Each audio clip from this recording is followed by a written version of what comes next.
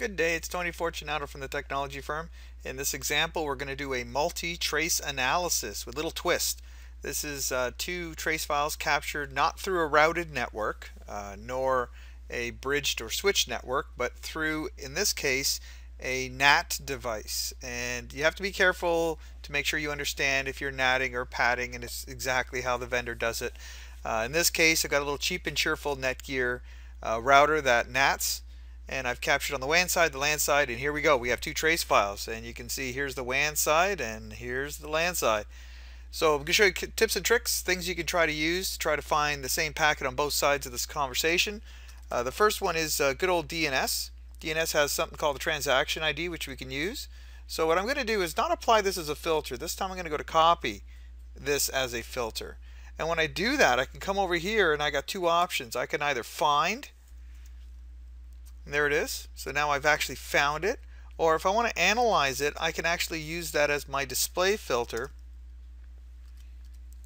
And now I can see two packets, two packets. I can also look at the latency here and see that was 32 and 32. Latency was less than a millisecond, that sort of thing. All right, let's move on to the next example. Big thing I like to do is go for the application layer. So good old HTTP. If you want to try to make it easier on your brain, you can just type in an HTTP display filter.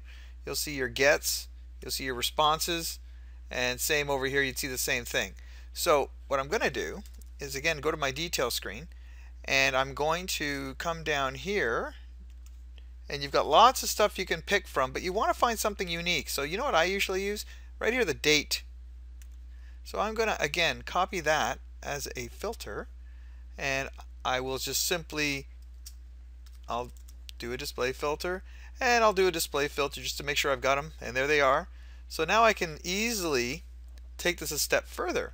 I can right click, conversation filter by IP, and right click and conversation filter by IP. And as you can see, the IPs, whoops, I double click there, the IPs are not the same on both sides. See? So this is a good way to try to find those packets. And now that I've done that, I can actually see my SYN/SYN-ACK and my SYN/SYN-ACK, and if I start paying attention, I'll see my 40 and I'll see my 41 and 40. So there was a millisecond difference between those two packets and that sort of thing.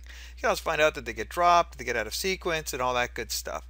So quick primer on that. Sorry for the high resolution video, but that's the only way I can get the stuff on the screen. Hope that helps, and have a good day. Bye for now.